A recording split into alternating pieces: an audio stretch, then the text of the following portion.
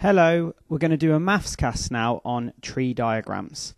This is tree diagrams 1, replacement, and is the first of 4 videos on tree diagrams.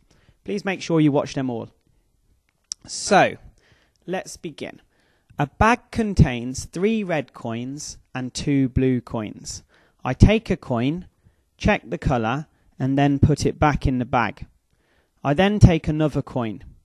What is the probability both coins I choose are the same colour?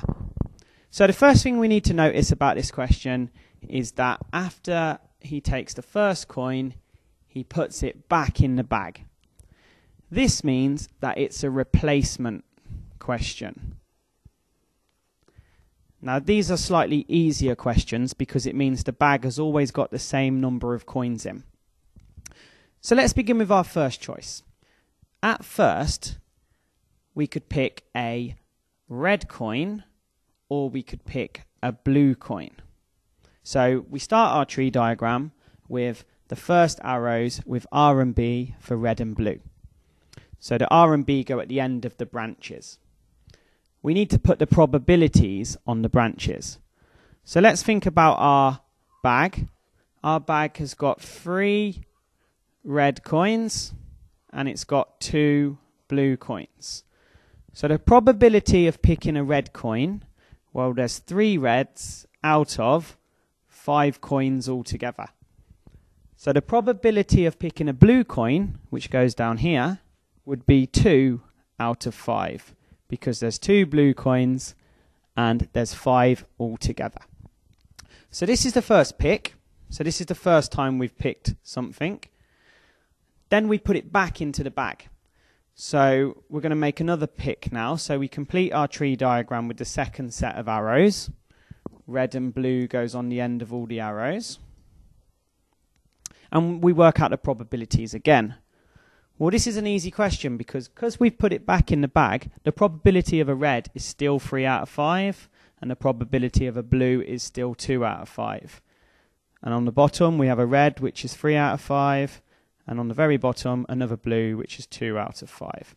So basically, with a replacement question, all of the probabilities stay the same. Right, what we do now on the end of each branch is we write what it could be.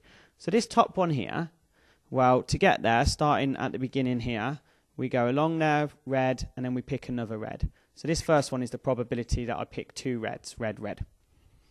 Second one, we go along to red and then down to blue. So this would be red, then blue.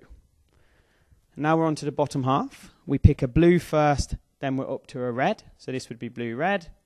And then the very bottom one would be picking a blue and then another blue. So I'm writing on what the choices are there.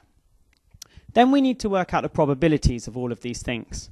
Well, to work out the probabilities, all we do is we take the fractions, and the first one, red, red, we multiply them together. 3 out of 5 and 3 out of 5.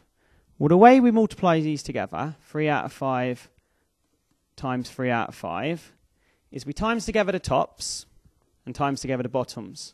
So the answer to that would be 9 out of 25. For the second one, we're doing 3 out of 5 multiplied by this time the blue, which is 2 out of 5. This gives us 6 out of 25. The next one, going down this time, we've got 2 out of 5 first, blue. So it's 2 out of 5 times this 3 out of 5 here. So times the tops, times the bottoms, you're going to get 6 out of 25. And the bottom one, well, we're doing 2 out of 5 times 2 out of 5. So it's 2 out of 5 times 2 out of 5. This will give me times the tops 4, times the bottoms 25. So we've worked out all of the probabilities of all of the things happening. Now we just need to read the question. It says, what is the probability both coins I choose are the same colour? So that would be red, red. That one would be the same colour. So it would be 9 out of 25. And also blue, blue at the bottom. That would be the same colour. So we have 9 out of 25 and 4 out of 25. So we've got to add these 2 fractions together. And when we add the fractions, 25 stays on the bottom because it's the same, and 9 add 4 on the top will give us 13. So the probability I pick 2 of the same colour is 13 out of 25. We have to make sure we read the question carefully and do what it asks us for. So here it was 2 of the same colour. So it was red, red and blue, blue. Right, so we've gone through an example of a replacement question. Remember, replacement means after the first choice, you put it back in the bag. Here are a few practice questions for you to have a go at. When you've finished these, please make sure you have a go at the non-replacement tree diagram questions. Thank you very much.